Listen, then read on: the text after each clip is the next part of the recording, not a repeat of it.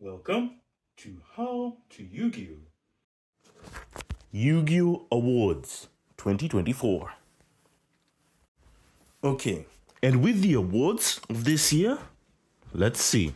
The best archetype of 2024 is, without a doubt, Snake Eye, with the most wins this year and getting further support with Azamina, since Azamina has Sinful Spoil cards and Sinful Spoil cards are part of Snake Eye.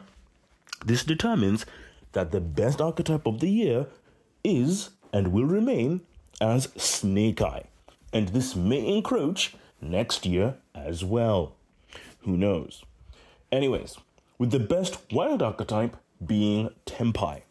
Now, why do I say Tempai is a wild archetype? Wild meaning that it just came into the meta this year and just became a staple immediately in the meta scene, which is completely crazy, as Snake Eyes has had complete and utter dominance.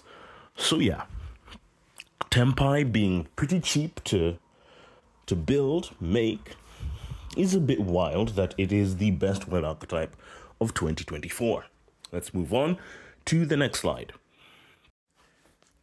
And here we have the best support update, which is Yubel. Yubel got fantastic support this year. In fact, the support has been so good that it became part of the meta.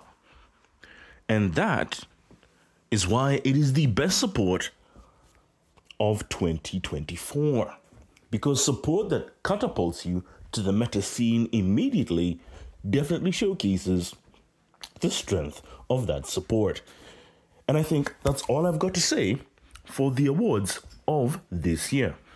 Tune in next time as we will cover next year and more awards that will be awarded in the Yugioh Awards ceremony.